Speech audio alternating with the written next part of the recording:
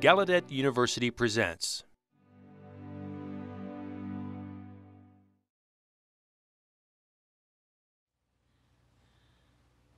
Welcome to our VL2 lecture series.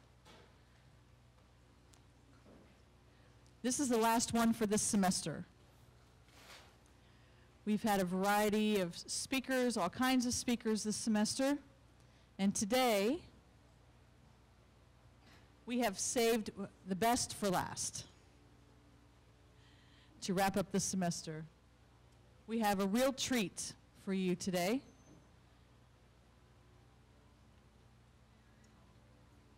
Tali Krakowsky. I probably spelled that wrong. As you know, VL2 is funded by the National Science Foundation. A lot of the work that we do is inside of a lab where we study brain development, linguistics, language development.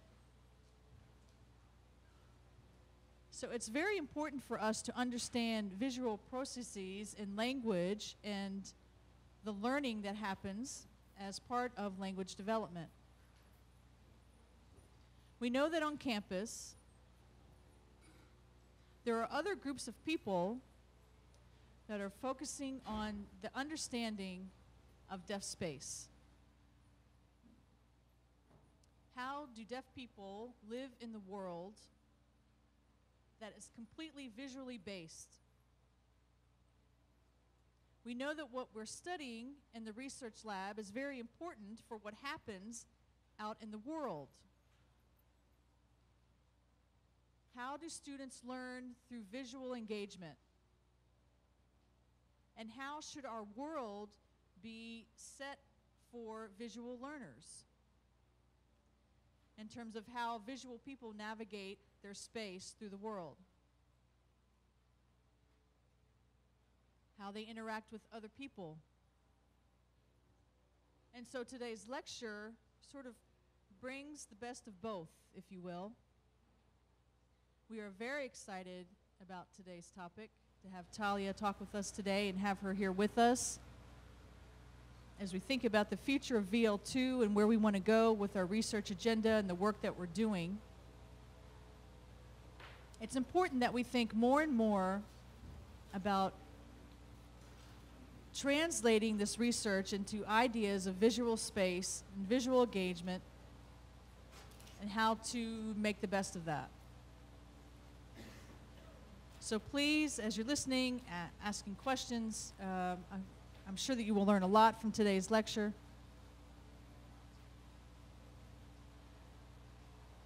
So I need to just tell you a little bit in terms of introduction from the announcement that went out. So I'm going to read this and have Jen sign it. Okay. Tali is the founder of Apologue Incorporated, which is dedicated to the creation of immersive environments that seamlessly integrate new media, storytelling, and physical space. Committed to highly multidisciplinary and collaborative methodology, Tali has imagined and created interactive spaces for clients such as Chanel, Victoria's Secret, BMW, the Museum of Modern Art, IBM, Frank Gehry, HBO, and Van Cleef and Arpels. She's a frequent speaker and writer on topics of design, technology, and architecture, and is also a curator and moderator of global cross-disciplinary events that focus on facilitating conversations amongst professionals around the science and fiction of immersive design. So I think you can see that we're in for a treat, and we really welcome you to our campus and to our stage. Thank you. So it's such a treat for me to be here, and I have to tell you that I've never done anything like this before. So I spent the day with the amazing team here, and it kind of changed the way I was going to present. So I've changed things around, which means it's a lecture I've never really given before. So I think it's between 45 minutes and an hour, but we're just going to go with it. And I want to invite you to contribute or comment or ask questions throughout. No need to wait until the end.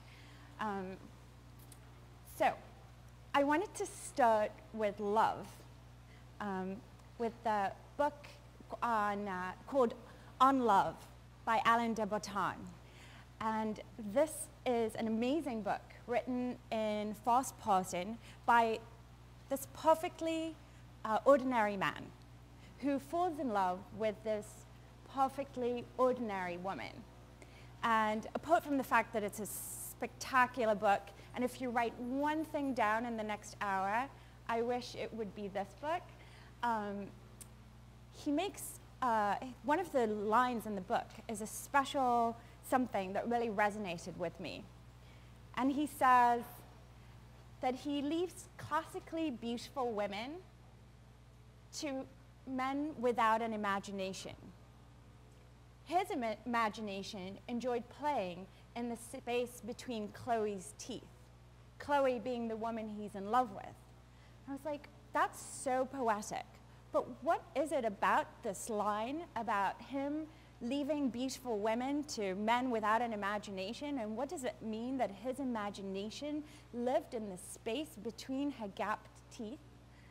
And I realized that actually, in a kind of poetic way, it's exactly what I do and what I live for, which is bringing the imagination through the digital into the physical world and filling those spaces that are entirely physical, the spaces that we inhabit, with interactivity and digital media. I'll show you what I mean. But I want to start with, I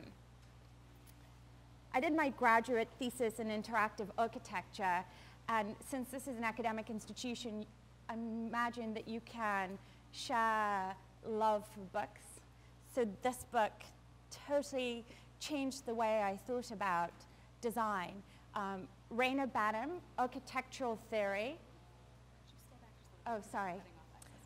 Architectural Theory, so you can imagine how it would be super boring, but in fact, it's a thrilling book. And it's called The Architecture of the Well-Tempered Environment, written in 1969. In 1969, he wrote this book, which became entirely revolutionary. Promise this is the only piece of history I'm going to show you. But what he said was that up until that point, there would be architects, right? So people who were dealing with design, and then engineers who would be dealing with the structural considerations. And his radical idea was that we have to integrate mechanical processes with design, something that today is fairly obvious to us. Why it was a fascinating piece of literature for me is because the entire project, my lifelong project, and what I do on a daily basis is based on the idea that the 21st century is going to be about spaces that integrate digital media with physical architecture. So taking the same concept of seamlessly integrating mechanical with design and thinking about digital and design. And the conceptual model looks something like this.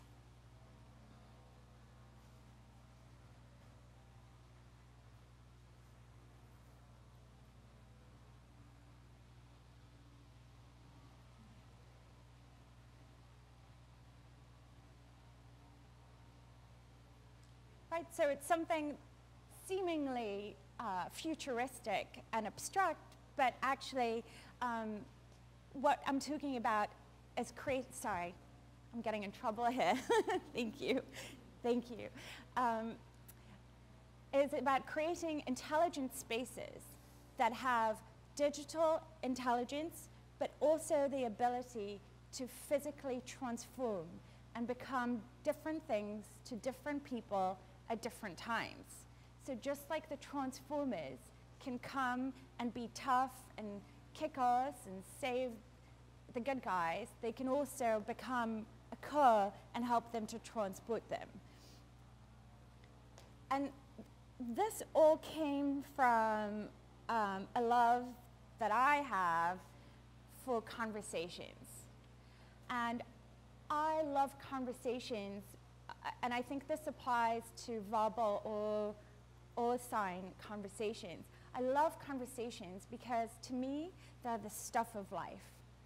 They're the moments that we learn, we emote, we entertain. And when I think about breaking down what a conversation is, and it'll be interesting for me to get your feedback and how this maps into your world, but in general, I think about it in terms of content, which is the story, interface, which is me in this case, and then space, which is the space that surrounds us. And those three components influence the conversation. In fact, they completely shape the conversation. So then, thinking about the content, when I think about storytelling, then all storytelling is are pieces of data that are woven together. And whether that weaving is something that is linear or non-linear can change, and I'll show you and would love to talk to you about that. Sorry, you put your hand up before, blue and white checkered, no? Okay. So then the kind of spaces that I'm talking about are conversation spaces.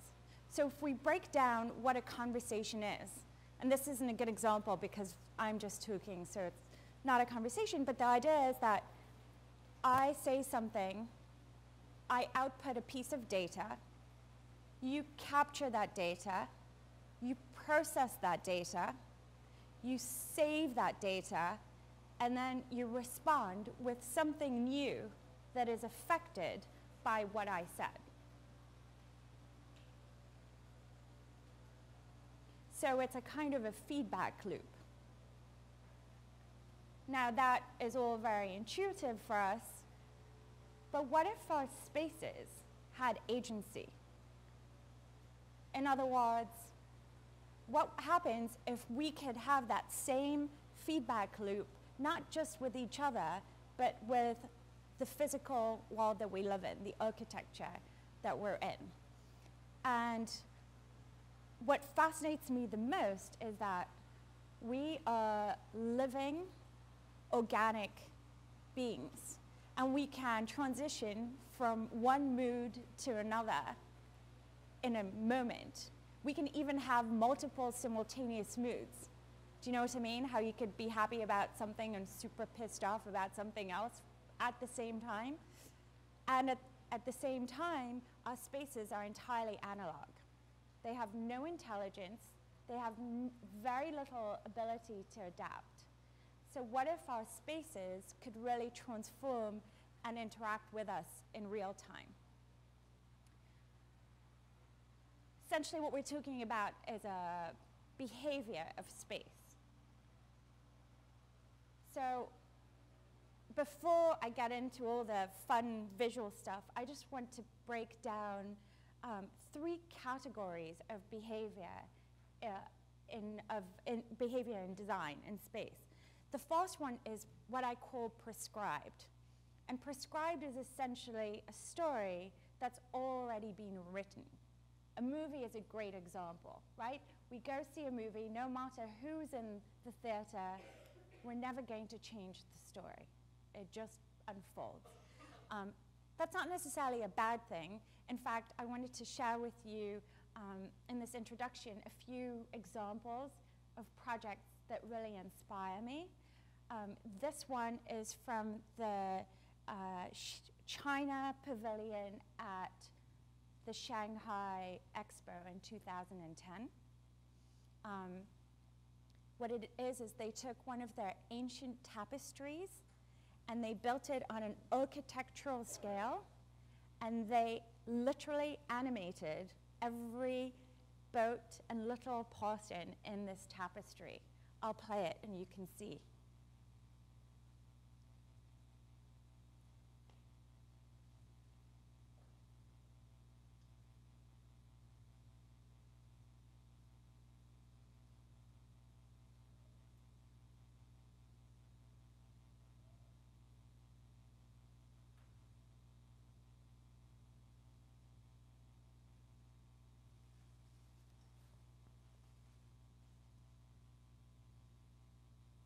See, so the video is alive.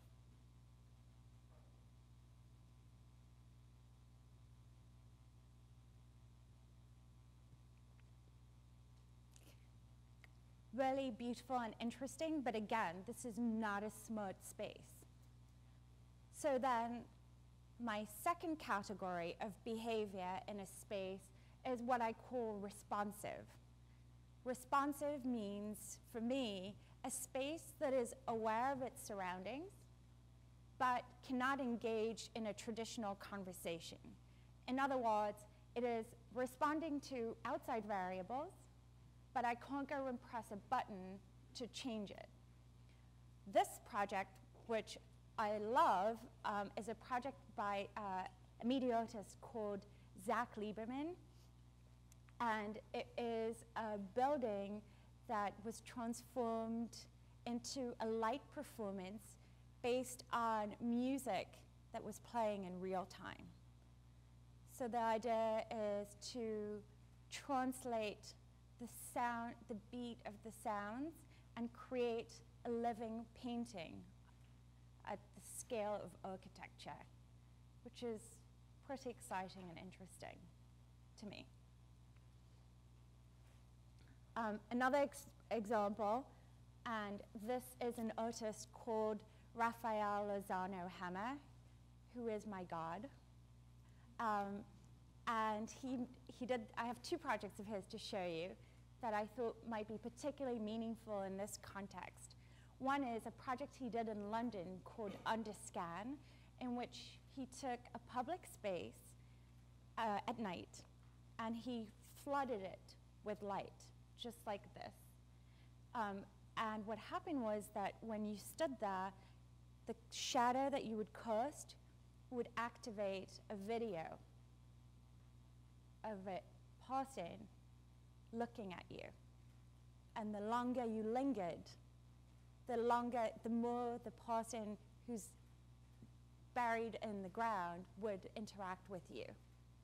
And then when it sensed that you were moving away, the character too would turn away and disappear. So a kind of responsive space that's engaging in conversation with you, which I just think is so poetic and magnificent. Or this project, which is called Pulse Perk, also done by Raphael Lozano Hammer. It was in New York City, and it's a perk that he set up with a field of lights, and then he put these sensors all across the perk.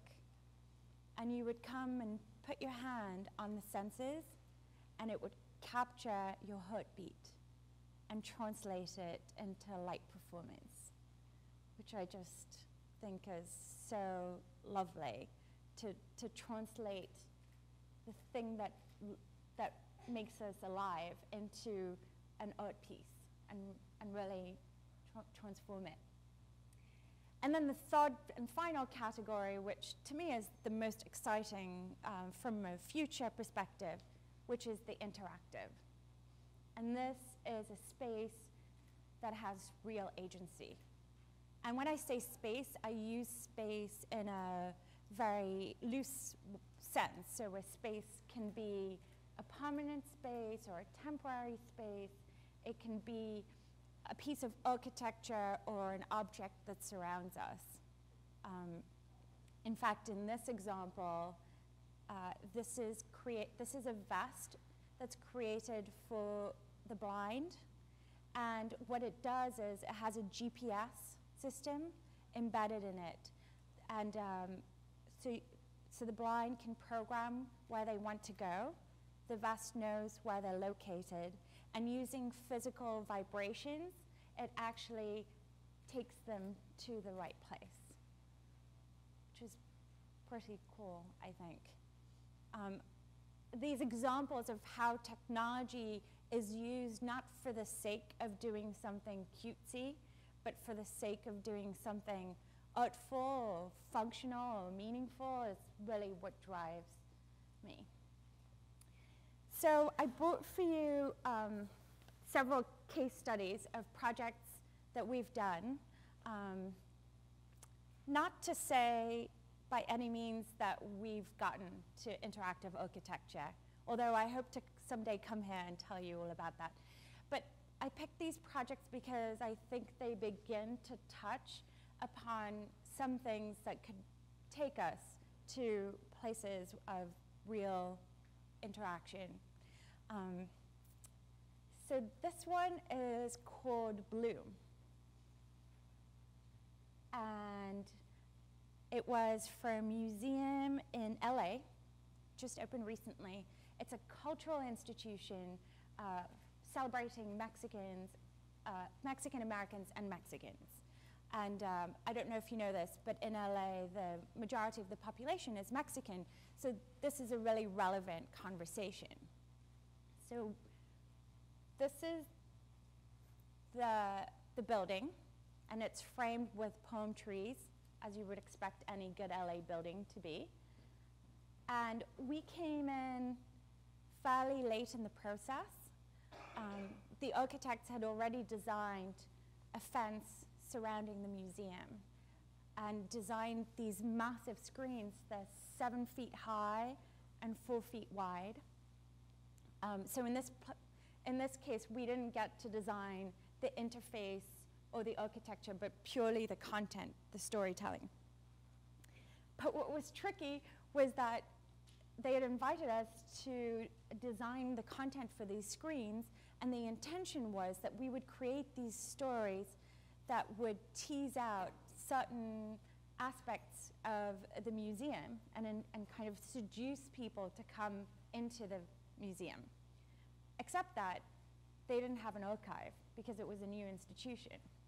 So how do you create storytelling that will be on 12 hours a day, 7 days a week, that's constantly changing without a single story? So the first thing we proposed was a visual concept. But before I go there, I just want to frame it with a conceptual metaphor to introduce the idea.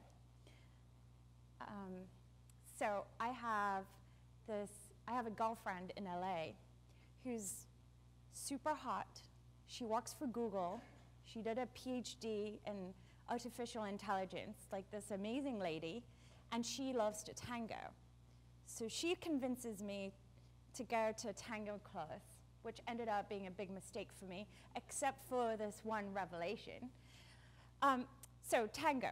We've all seen the tango being danced. Whether you've ever danced the tango by yourself or not, when someone is dancing the tango, you know it. That's not particularly interesting until you start to learn about the tango and discover that actually the tango is made up of a spectrum of steps from simple to medium to advanced. And what happens is that the man, of course the man, because who else would lead, the man dances the tango, and he listens to the music, and he picks certain, I just realized that I can't convey sarcasm through you.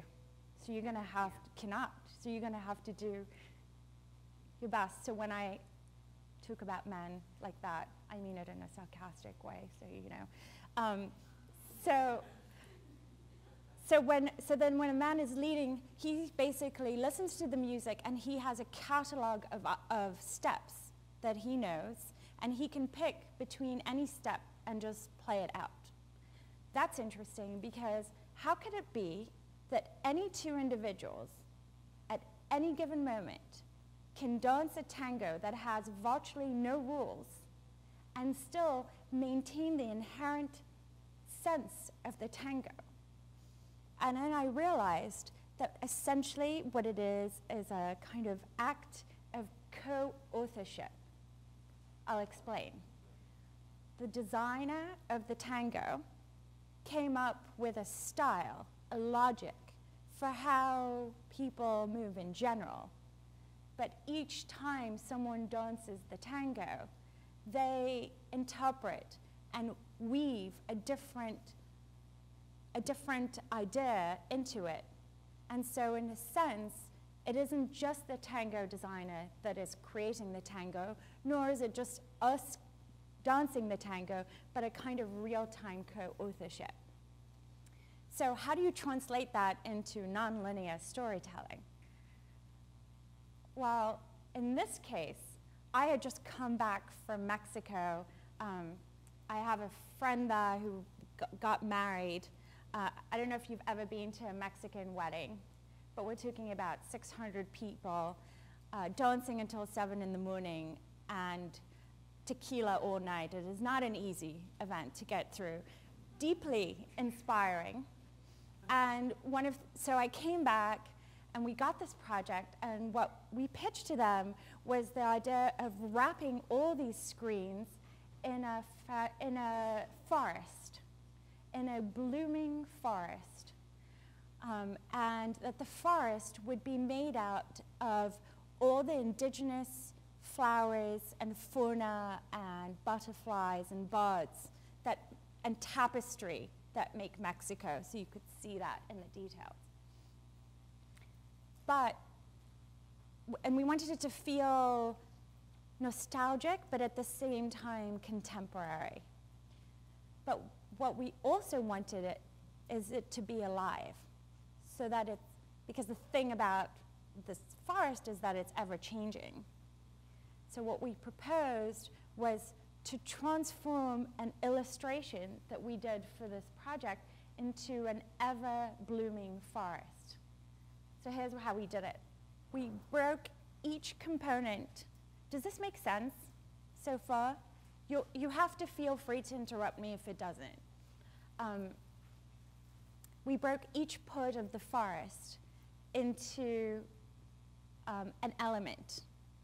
And then we took the smallest element of that design, in this case, just a single leaf. And we developed a series of parameters within which that leaf can grow, just like the tango. So that every time this plant grows, the sword fawn, it will grow slightly differently. And we did that for each part of the forest.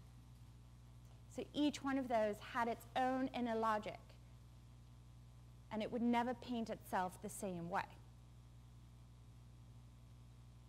And by the way, there's a story to each one of those. So for example, this is the monarch butterfly, and we used it because the monarch butterfly in Mexican culture is a symbol of migration, something that is so deeply inherent to Mexican culture, particularly in the US.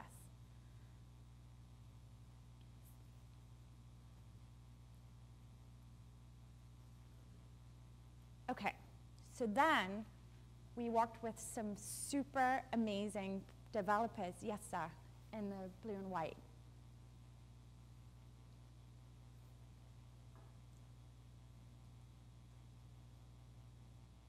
So you're saying that they all move and grow on their own? What activates them to move and grow? Good, I'm glad you asked me because I'm about to show you right here. Exactly. No, thank you for your question. So this, my friends, is our forest.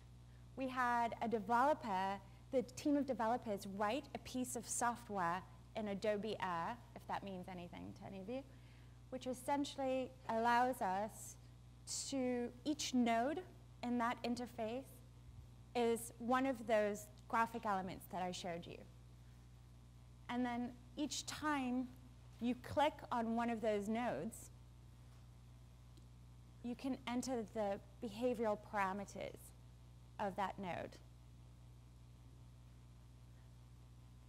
And then, so each plant, each flower has the parameters of how it behaves, and it also has a general path, a general vector in which it moves. And that, in a way, is how we create some kind of, we allow it to unfold in real time, and it's ever changing, but we make sure that there is design intent and that it always looks good.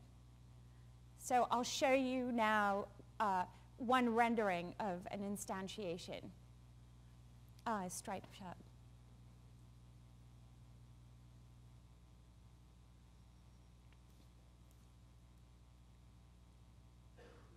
So how is it that you you made it come to life? You use a projector, is it a flat screen, or what is it that makes it move? Because we're talking about like it being on a frozen board. So how is it that it interacts? Okay, I'm going to answer this question in two ways.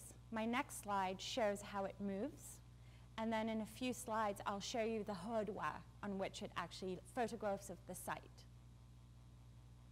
And then if you still have that question, come back to me.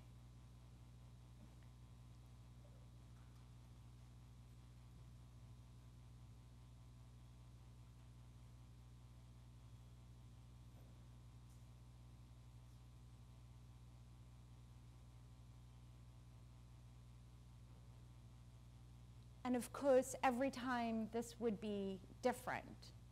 So you'd never see the same thing.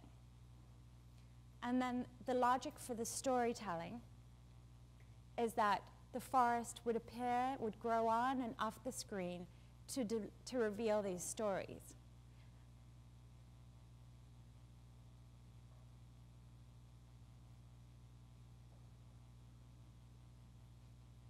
But these stories, too, have a story. Don't read what's on there. Listen to me. So I'm showing this to you because our client didn't have a collection. So there was no point in looking at an archive to decide what stories we're going to tell. Instead, what we did with them is we asked them what type of stories they want to tell. And what came out of this strategic exploration was that we identified different types of stories. And then we designed a series of templates that would support different types of stories. So one type of story might be about the institution, and another type of story might be Mexico in the news.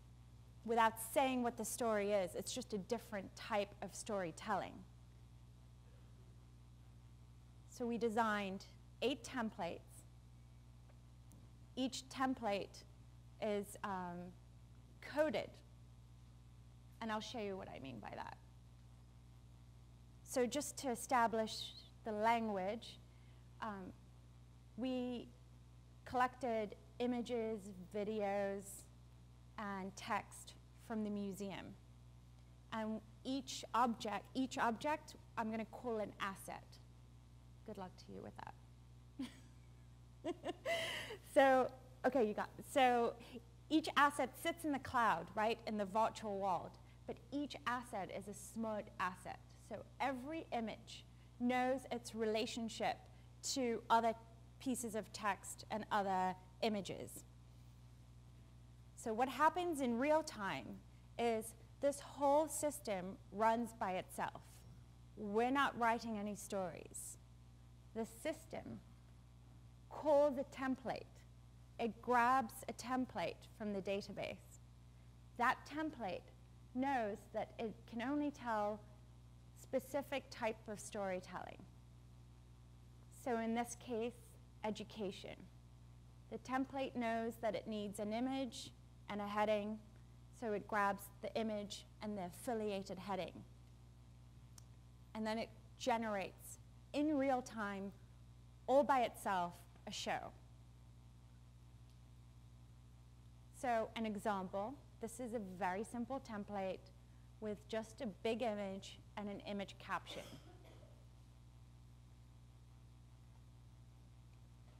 And just by writing this code, we can create different types of shows. So the system can show a cultural, an institution-related story, or a community-based story, or a historical-based story, or a sponsorship-based story. And I'll just take you through a few slides just to give you some examples.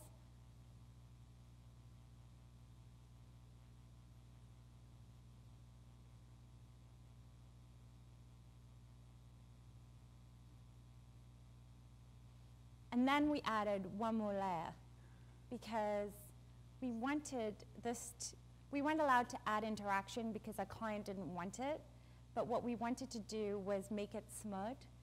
So we embedded motion sensors. And what happens is you can't see the motion sensors, but if you linger in front of a screen for more than a few seconds, it can tell you additional storytelling about that topic because it recognizes the fact that you're intrigued.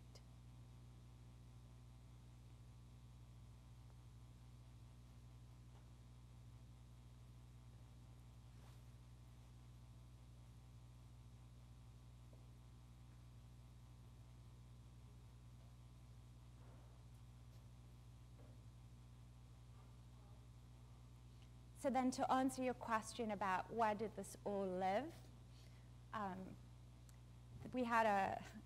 we started digging the foundations to build the hardware because it was these massive screens. And all of a sudden, they found in 1 week 113 bodies in the ground, which was dramatic. And then what happened was that the Native Americans asked to stop the project to investigate where those bodies were because no one knew that this was essentially a cemetery. And what was discovered was that the bodies were actually first-generation Mexicans because adjacent to the museum is a church. And so we had to adapt our whole design to create a sacred space around the cemetery and build around that. And when your architecture is stationary, it's not so simple to do.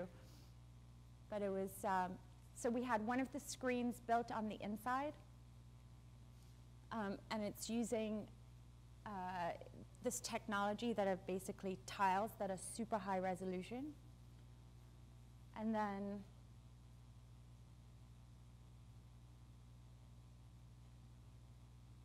these are the screens as they're going in on the outside with anti-graffiti, so no one leaves them unwanted messages.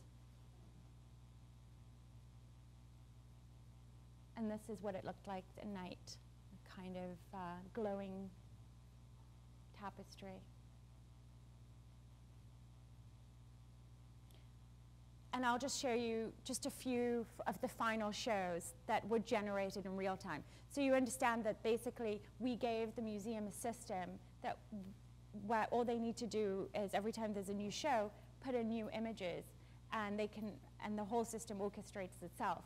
And we can even program it so the museum can say, screen 3, play Cinco de Mayo content from this date to that date, or increase the frequency of storytelling around a specific exhibition from this date to that date.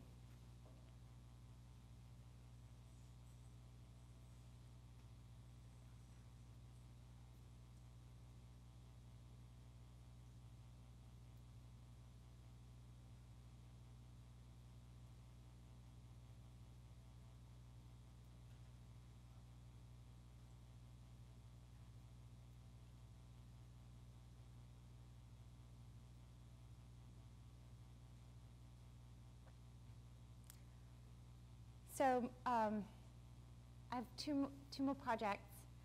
This project My favorite part about this project didn't get built, so I thought I'd bring a show to you anyway. And it was for a very inspiring client called Jose Cuervo.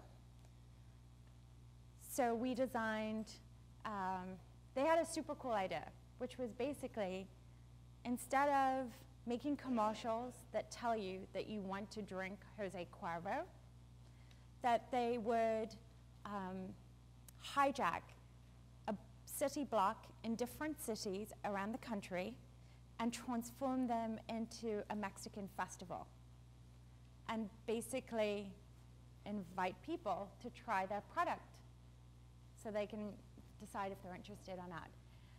So we collaborated with a company out in Chicago called Digital Kitchen and an ad agency called Crisp and Porter, and developed a strategy for how we were going to do this. So basically, we'd shut off 2 sides of the street so we could ID people, and then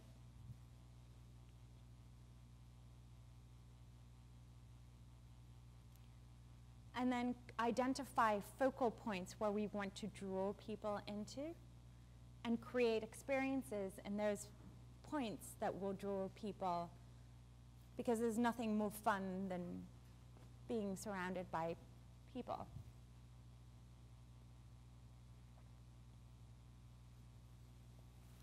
So we went back to the Jose Cuervo bottle, which next time you have a tequila, have a look. There's a black raven on it. So we decided to explore that a little bit.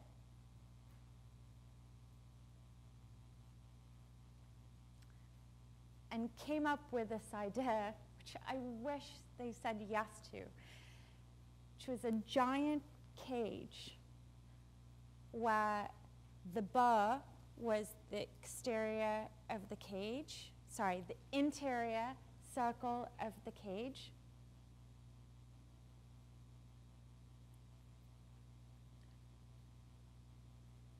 And the bartenders stood in the middle.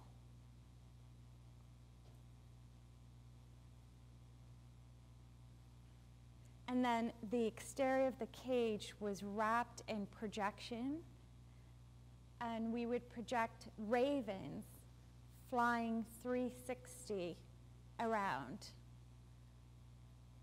And the movement of the ravens would be dictated by the activity of the people around the bar.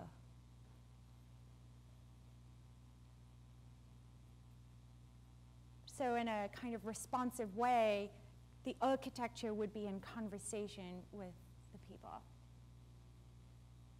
which is really how I want to be drinking my tequila.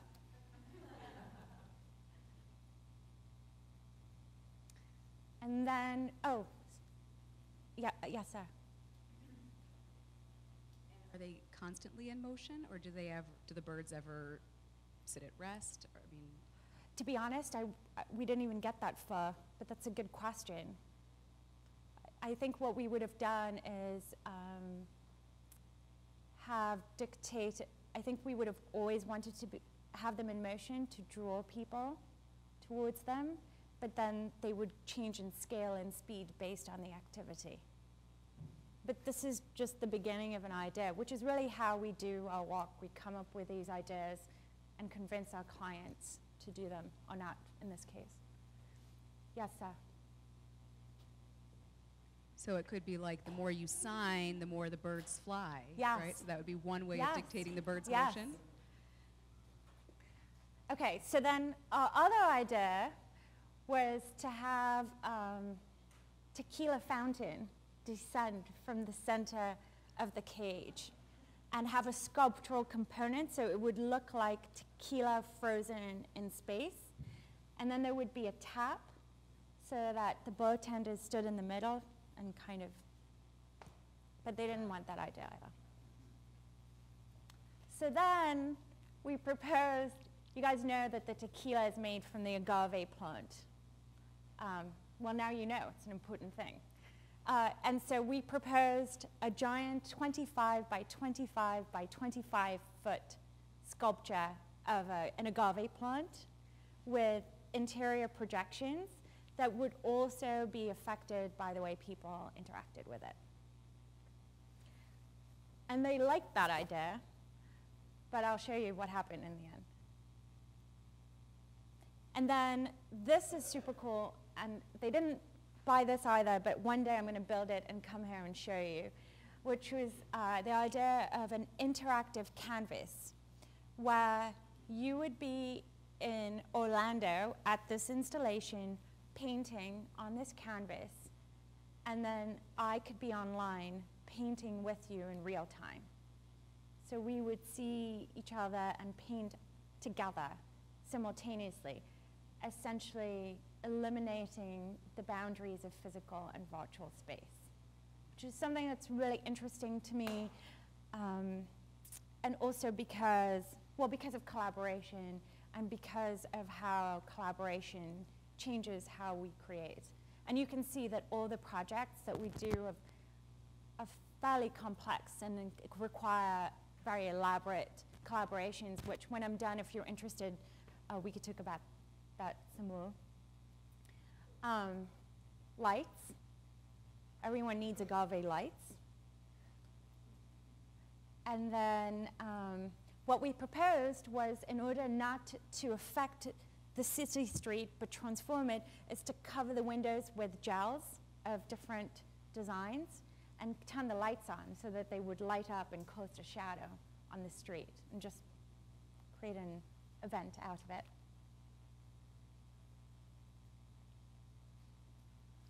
So they ended up picking the agave plant, but they didn't want rear projection.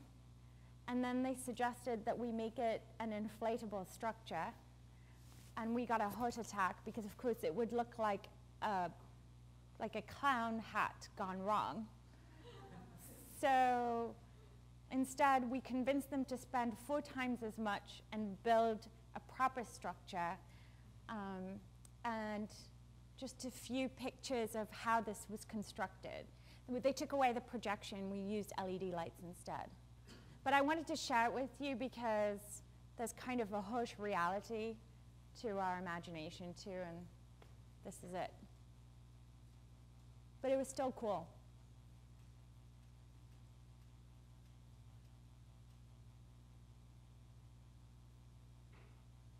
And what we did was the thorns on the agave plant, we substituted with LEDs that were tightly embedded under the fabric, so it would glow at night.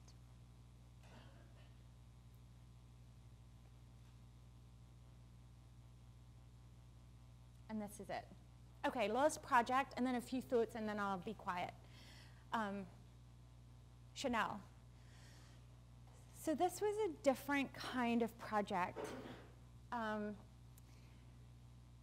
Chanel was redoing its store in Soho in Manhattan, and Karl Lagerfeld wanted to do a 3-day event, and it had to be big and shiny and bright and fabulous. And this is the store.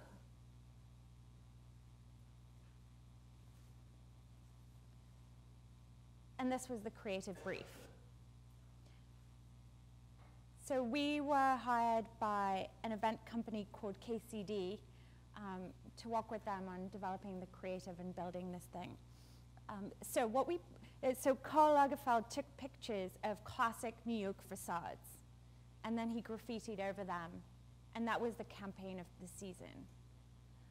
So what he wanted was some kind of a big screen that would feature the photography and honor it as artwork so that it would be high resolution and beautifully framed. And that's fine, except that he also wanted it to be porous, to be translucent, so that you could see through the store that he just spent $1 gazillion on. So what we proposed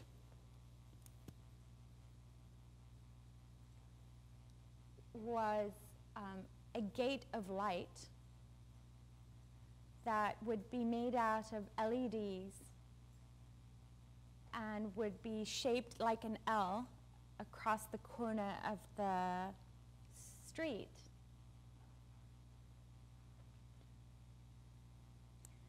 And there would be a section, two 23-foot wide sections of super high-res LEDs, and then it would gradate out. So you could both resolve an image and still see through it.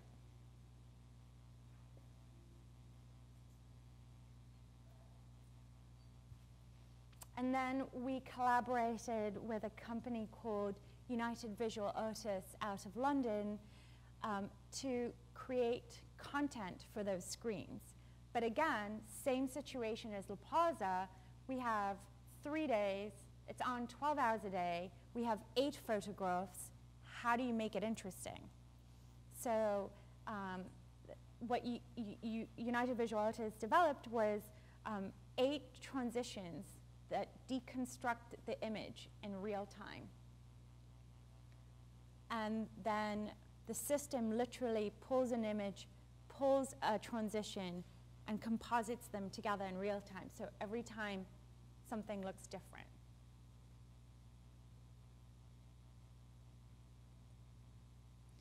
So this is a previs.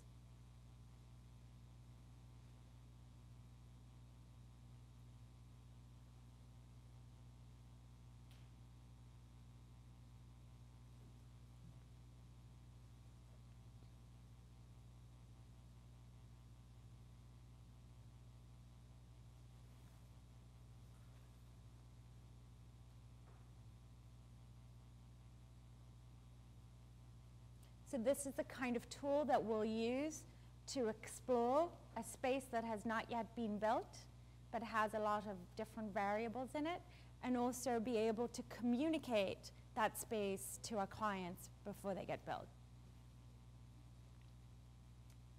And I have a few slides that show the construction of it that I'm just going to play through.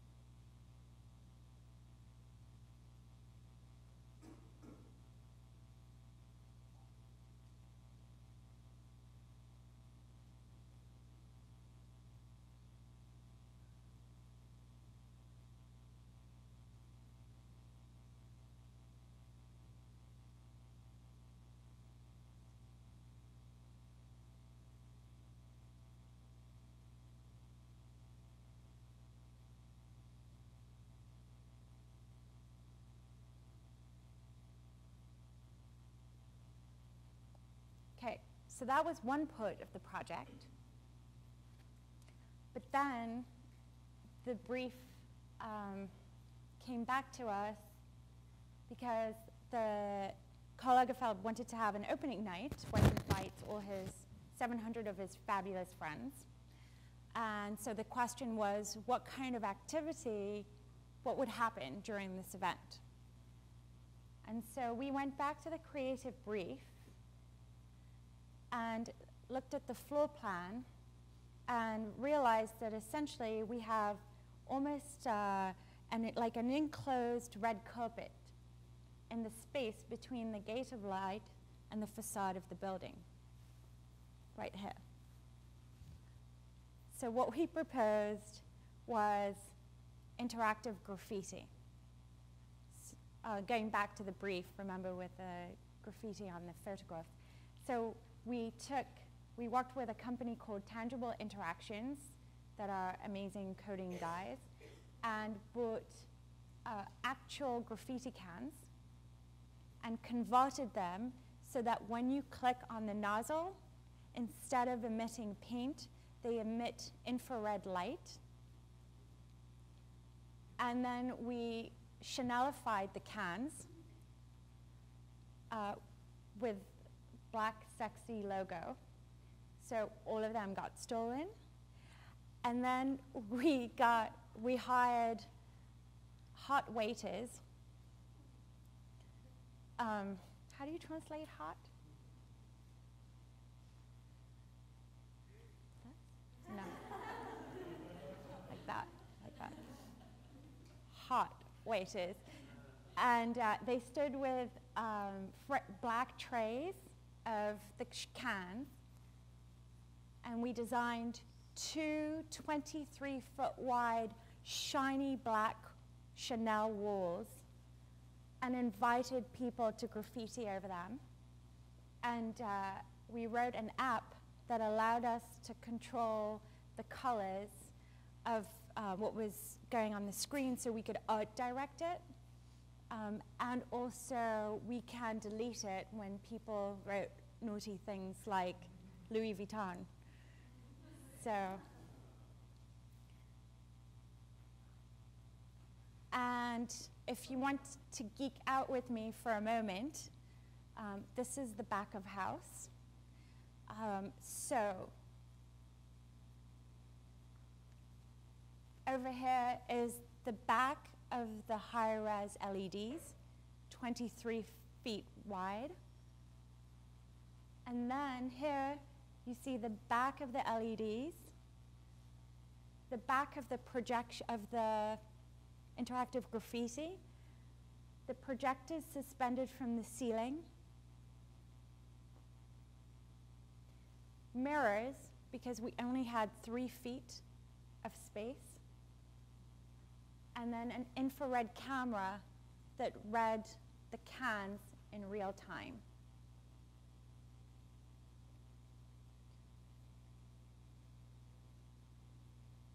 I'd like to take the question.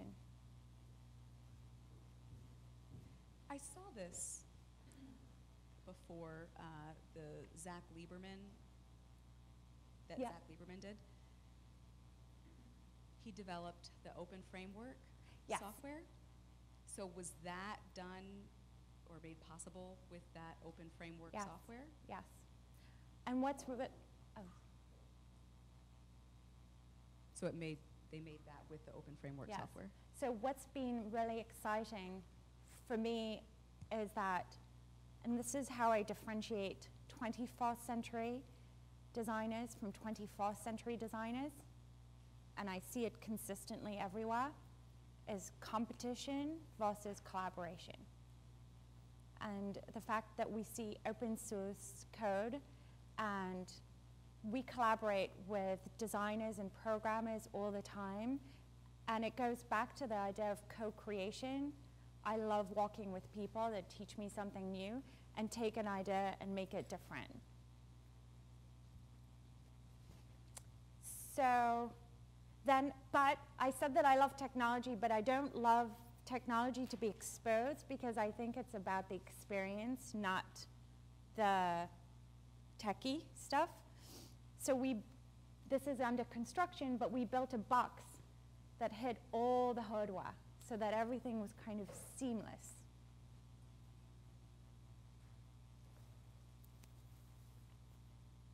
And some slides.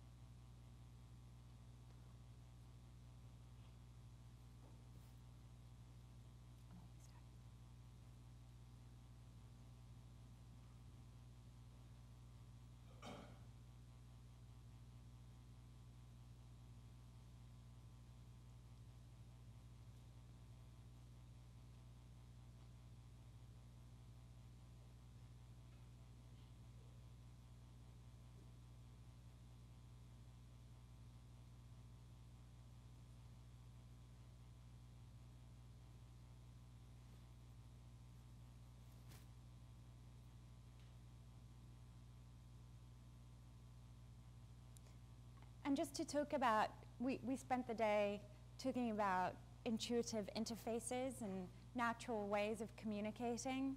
And what was really thrilling for me as an observation from this installation was to see two things. One is that when you give someone a tool that's just fun and entirely unthreatening, even grandmothers would stop to graffiti. And the second most interesting observation for me was how a canvas, when it's digital, becomes so easy to approach because you're not afraid of leaving a mark. And once those grandmothers understood that I could delete stuff from my iPhone, they would come up to me and say, "Can you delete that?" And so we just get rid of it and they could paint again. So it was a very safe place for children of all ages.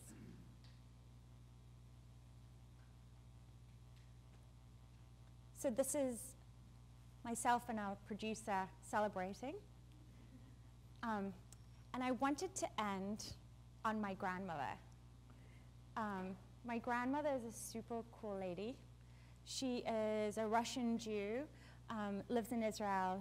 Her family escaped from the Holocaust. My family migrated to Israel because of anti-Semitism. You know, she's seen some stuff in her life. So we're really close, and I know she really loves me. And so she says to me, "You do all this interesting stuff, and it's all great and lovely, and I don't really know what you do, but didn't you want to just be an engineer or an architect or a doctor? You know, something that I could explain to my friends, and so that it would be clear how you're changing the world." And it was a really profound moment for me because it made me realize that I have to articulate to my grandmother in terms that my grandmother would understand without all this techie blah blah, what it is that I do and why. And so what I said to her and what I wanted to leave you guys with today is that for myself,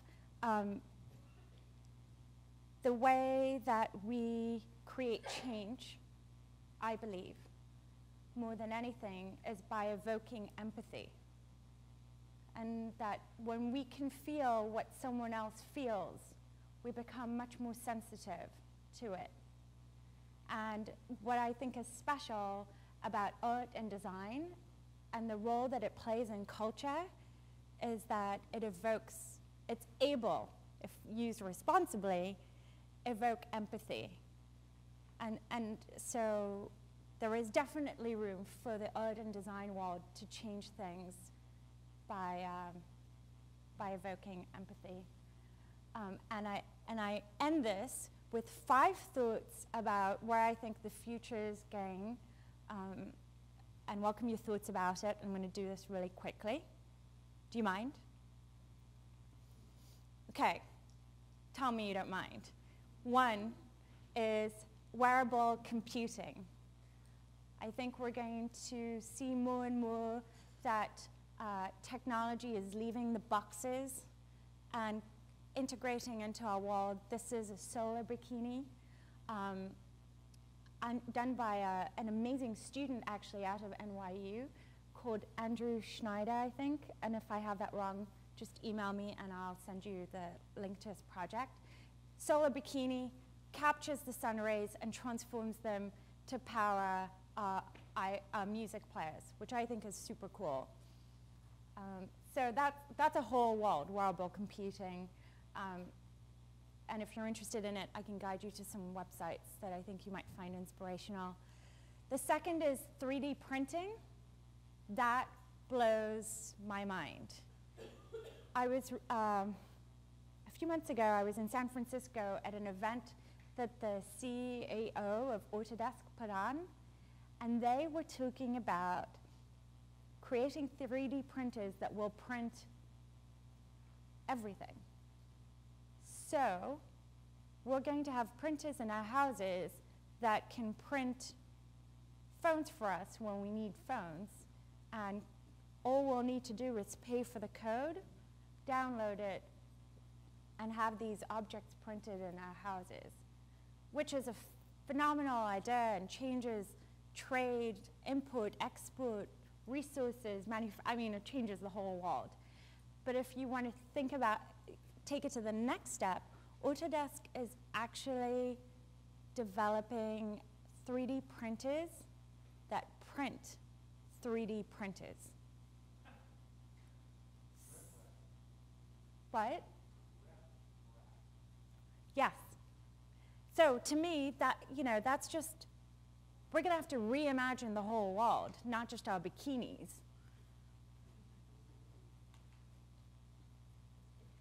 The third is kinetic, third, right? Yes, third is kinetic architecture, which is really what I started off with, spaces that are living. I can't show you great examples of them yet because we haven't built them yet, but that's up to us to do. In the meantime, I can show you a super cool project by Rem Koolhaus, Koolhaus. He did a project for Prada and essentially designed a building that could rotate, and each of its sides was programmed for something different. So one was for a store, and one was for a fashion show, and one was for a cultural event, and so it goes, which is just a really radical and fascinating idea. The fourth thing that I'm obsessed with is the deconstruction of screens. We need to reimagine content. We need to reimagine architecture. We also have to stop thinking that a screen has to be 2D and rectangular. There's no reason for it. This is a project out of the MIT Media Lab where they've created little helicopter LEDs that are programmable so they can paint sculpturally in 3D, which is exciting. Oh, sorry. And then the last thing is the Internet of Things. Don't know if you have heard of it. If you haven't, I really recommend you Google it. It's a whole movement that's based on the idea that each of our objects is going to have intelligence,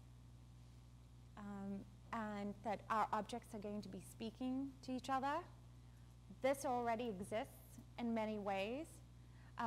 In certain parts of the world and in the country, there's actually buses that have intelligence programmed into them so they can visualize for their passengers where they are in relation to other buses, who's late, who's coming, the whole network as an emergent network rather than a top-down centralized network.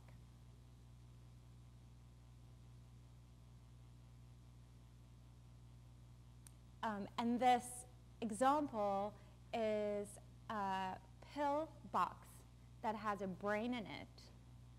So it communicates to you when you have to take your pills, and it also sends pulses, information to your doctor and to your pharmacy when you need a refill, which I just think is lovely and helpful.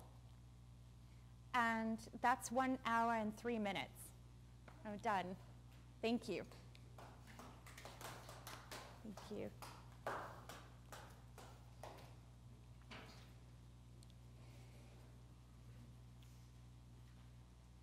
Thank you. I know that we all see many possibilities in your lecture for what is possible in the future.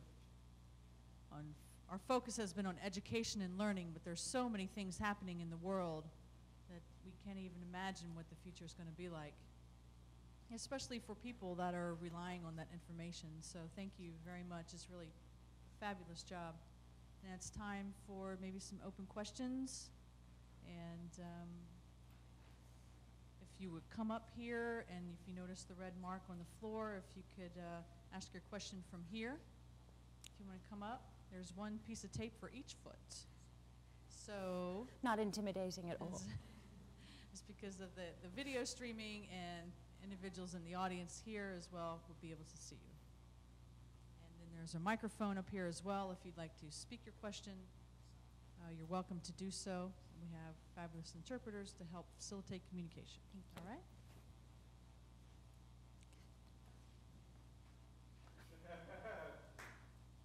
It's really not a question. I want to make a comment. I just said there was 2 pieces. Tell of him red that tape. I've had to stand here for an hour. He can come for a comment. Fair enough. Fair enough. Yes, I'm going to go sit. No, very good presentation. sorry. I enjoyed it very much. Thank you.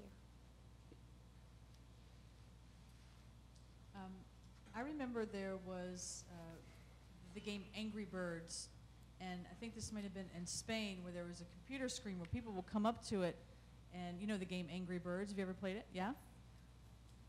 Did you get all Have stars? I lived? Yes. Okay. Yes, everyone has to play this game. So anyway, though, what they did was they would flip it on the screen, and then they would see in physical space where it would really interact with real life, and they would see the bird jump and explode or whatever. Have you ever seen this? Anybody ever seen this, Angry Birds? Do you know what I'm talking about? So in Spain, they developed this interactive, game, very, very worthwhile. Have a physical space and virtual space interacting with each other. Have you seen this? Have you seen this? No, I haven't seen it, but it sounds exciting. I recommend it. Highly recommend Thank it. you. You could YouTube Angry Birds in real life, and you'll Okay. see people there. Really neat. There Sounds may good. be an idea for a future project Yeah, of yours that as well. sounds great. Thank you for sharing.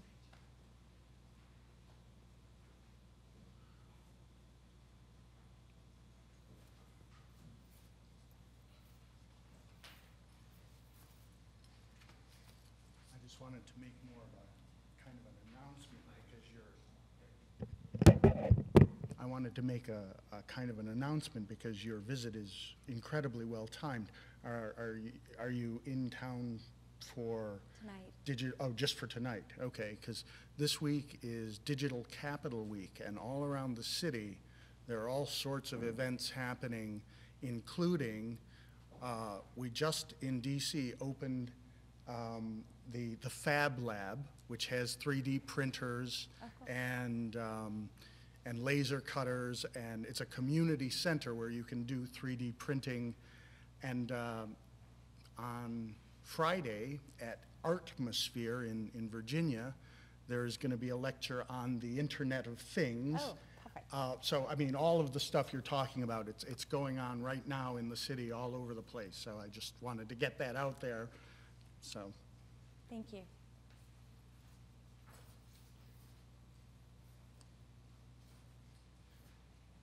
Is he trying to get out of standing up? I wanted to ask a question about from the previous speaker.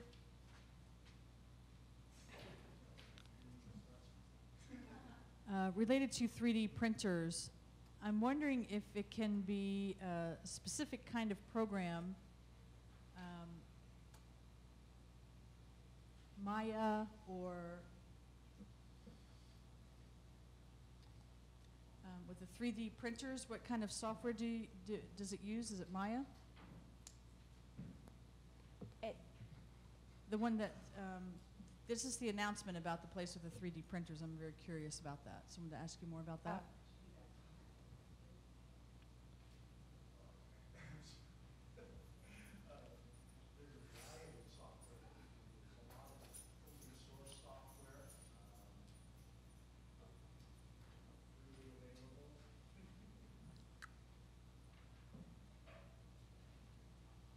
Oh, I see. Okay.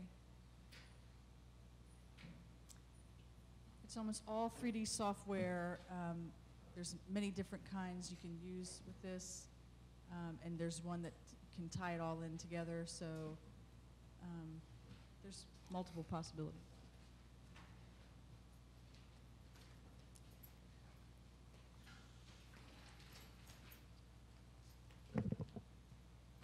Thank you very much. I enjoyed your presentation. One part in the beginning, when you mentioned about the storytelling, the conversation that's more interactive, and it talks about the intent and what that brings, and sort of reading that intelligence. So now with storytelling, it could be done within a play. And so how would you, so it could be a story in a story. So the play becomes, or the technology makes it more interactive as you're responding to individuals in the play. And within that play, you can also become interactive that they would respond to back to the audience. Is there an example that you can think of where you've integrated that within theater or storytelling or anything like that? I haven't done it but there is an amazing project by Art+com. That's A-R-T plus, the plus sign, and C-O-M. And it was an opera in Munich. If you just go on their website, you will see it. It's an opera in Munich, and all the performers were wearing LED-covered costumes, and the graphics that were generated on their costumes was created in real time, and it was driven by their movement and their relationship to the protagonist of the play.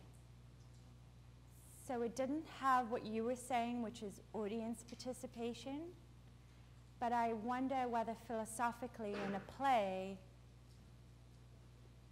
actors would want that or not. I mean, I think that's a different conversation, which is not, can we do it? Yes, we can. But at what points do you want to enable what conversations?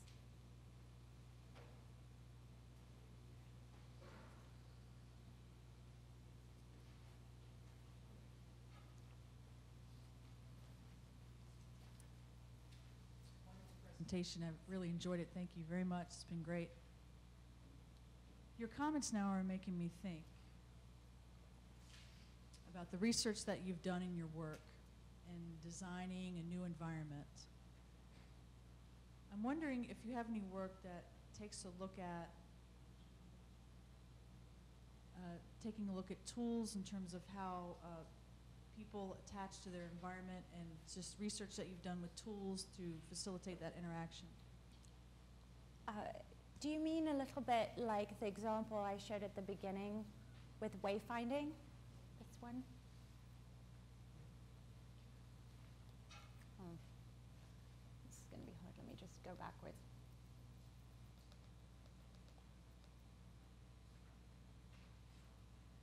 It was the suit for the blind. Oh, I had a lot of slides. Yeah, no, that's okay. It's okay. Okay. No, yeah, I'm fine. I'm sorry. It's okay. Yeah, I mean. I didn't mean to. No, I no, wasn't no. here in the very beginning. That's why I missed the beginning. No, no, no. And to me, that's a really interesting world that hasn't been fully tapped into. And actually, most of the research that I've done on wearable computing has been really frivolous, in my opinion. It's like designers that make really cool dresses that glow, which to me is pretty but not interesting. But there's more work to be done, which for me, that's just exciting. That's the world we haven't done yet.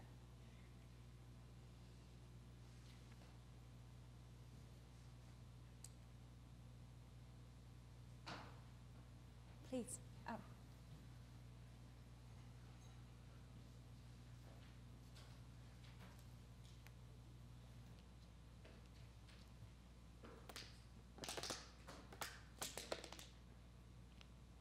Most of what you've shown so far addresses visual, possibly auditory stimuli, but what about tactile stuff? Any considerations for adding that in? It might be another layer of challenge. Yeah, tactile is really interesting. Here's the trick. I talked earlier about natural communication.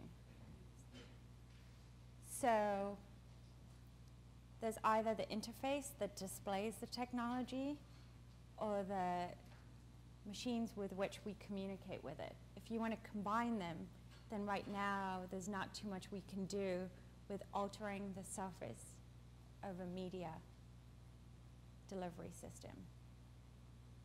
Do you see what I'm saying? Let's take a physical example. Let's take this image right here.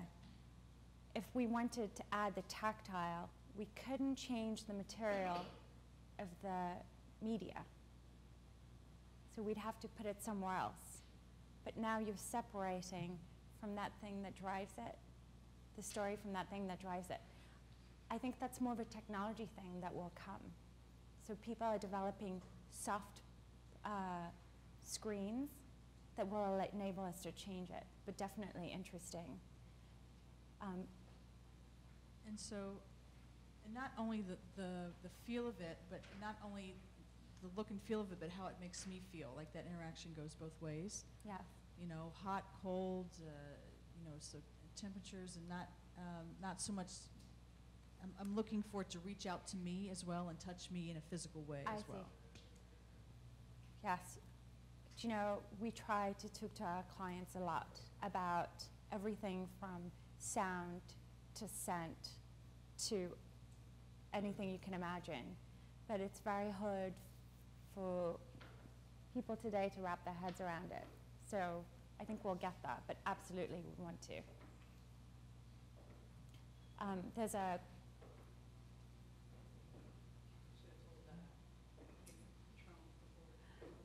yes, thank you. Absolutely.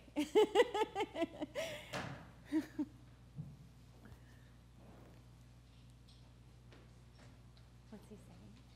He's saying wear gloves that have like sensors on them and stuff. Yeah, but with Kinect, you don't even need gloves.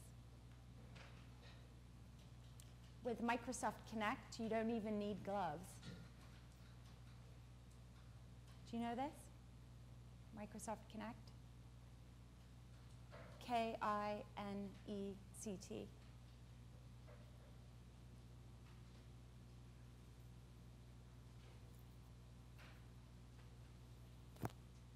Interesting presentation. In relation to technology, there was one slide about a museum where a person was standing in front of them in front of this display for a long moment. There was a picture in a wheelchair, a person in a wheelchair. So I was curious about how long it took to develop that display, and what system did you use technically Oh, to have that moving sensor, the moving response, so it senses the person's movements? it's super easy and not expensive. It's a simple motion sensor that detects activity in front of it. And so what we do is we built the sensor into the fixture, so you can't see it, but it can see you. And what it does is it will measure, once you come into its field of vision, it will measure how long you're still for. And then based on a parameter that we define, if you linger for more than 8 seconds, I think it was programmed, then it'll trigger additional content. It sounds complicated, it's not really. Does that answer the question?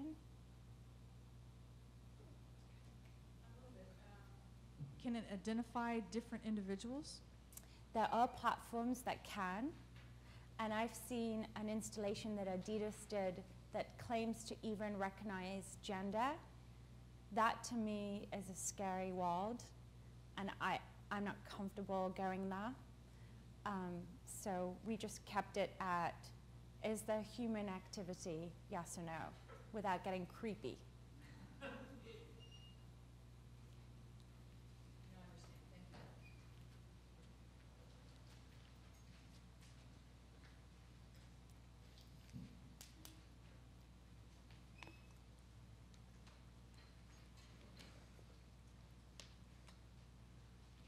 This is not, this is more of a comment than a question. But I do want to say from the presentation today, it's very enlightening and even in some ways overwhelming feeling of validation because of the work that we've been doing related to deaf space, looking at how deaf people navigate through space and negotiate that. So the examples that you've given today about how we interact with our environment and the space around us as individuals really is right on. Just one story, a student, the student right here, is doing a project, and we were talking about, and looking into the idea of in the evening and how deaf people navigate and how they interact in you know, the world. So let's say it's the evening and sort of the winter time in DC, and there's trees that align the street. And as I'm walking,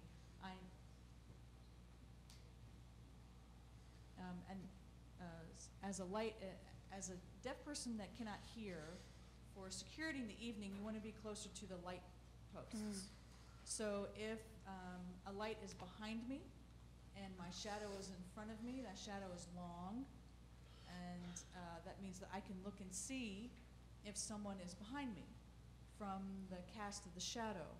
And then once I come up on the next light pole, my shadow becomes closer and closer until I hit the next. And then so in that point, I walk a little bit faster because I want to make sure that I'm not having somebody, you know, behind me. So that's the experience of how we interact with our visual space around us. So I'm wondering, with the design that you have done, have you seen from what I've just described? Do you see anything, or have you came upon anything that could help with that kind of interaction? Deaf people walking at night in the street and being able to have knowledge of what's around you. Well, I'd want to do my homework on this, but my sense is the same senses that we used in La Plaza could potentially walk, because all they need to do is detect activity and a certain type of activity within a distance. What would be a safe distance for you? I mean, it's super interesting. One of the things that's so exciting for me about being here, and we were talking about this earlier, is that today, this is not my normal world, and today has really made me think of the world in a different way and perceive the world in a different way. And I think I want to think about what you asked me and get back to you, but I also think that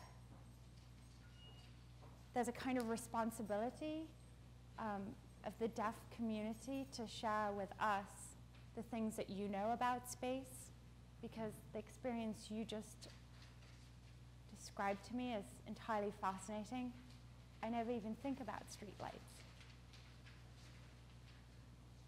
So on two levels, I think it's possible, and I think that there's a larger story here to convey.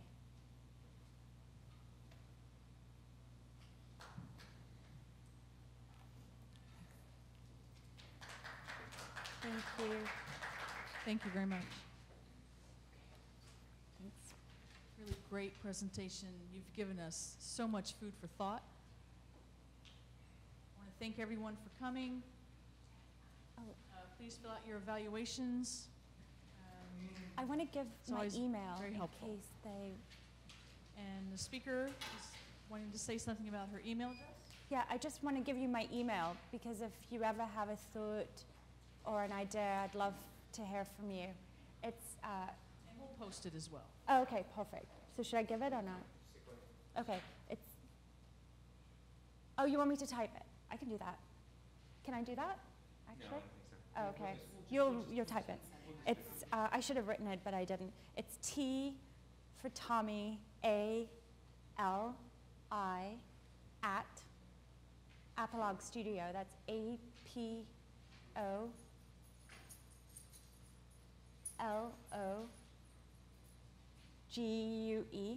I'm killing someone here. .com. Okay. No. Nope, not quite. No. Anyway, I'll do it again.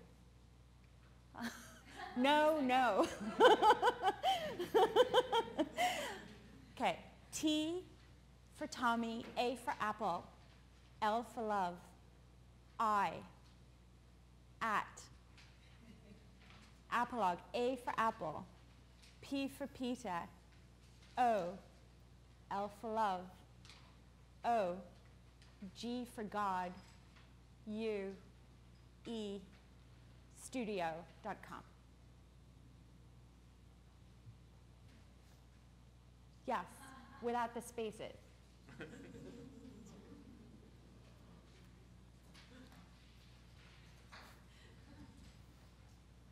That completes our presentation. Have a pleasant evening. See you next time. This has been a production of Gallaudet University.